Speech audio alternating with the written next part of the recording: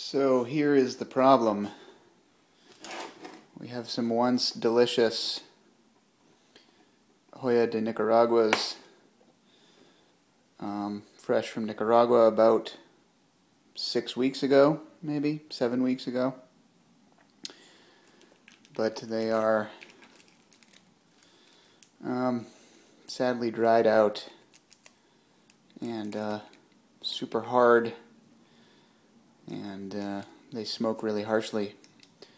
So I'm going to show you how to revive it and make it taste just like new, even though it's been out of a humidor for 6 weeks and smokes, like I said, really harsh.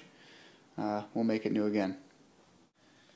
So first step is you've got to cut it while it's dry, and you get some cracking here, but you just got to go for it.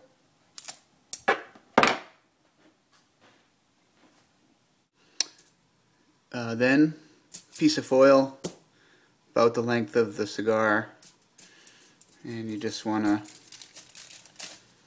wrap it up like a little burrito.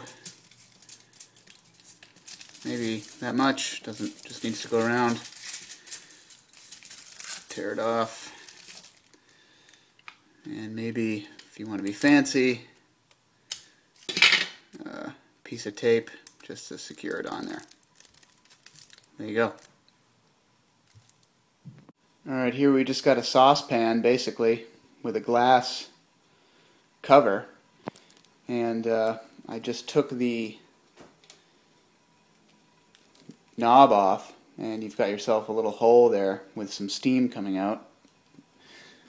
I don't know if you can see that or not. There you go, a little steam. Anyway, we can turn that down a little bit. Just a little bit of steam coming out is all you need. And then you want to take your cigar and find the end of it, the end you didn't cut, and you want to sink it into the foil a little bit so you've got a little bit coming out the end. So that's the smoking end right there.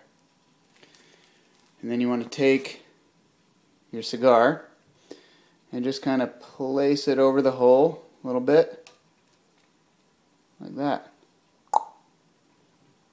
Just let it chill for a few minutes, maybe a minute or two. And then what you want to do after a minute or two is come in and give it a couple puffs and bring that steam up through it. So here we go, it's been a minute or two, and try to fix a little bit of the cracking. And then you just want to give it a couple puffs until you feel the heat of the steam in your mouth. So give it short puffs so you don't burn yourself.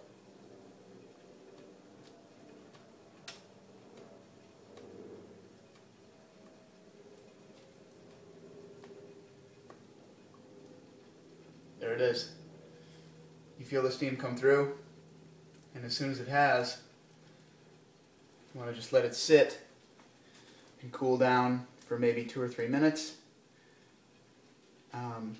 The steam will condense inside, get absorbed by the tobacco, and then do that once more. And then after you've done that twice, you can push your cigar out, and it's good to go as soon as you let it, cool off and dry a little bit.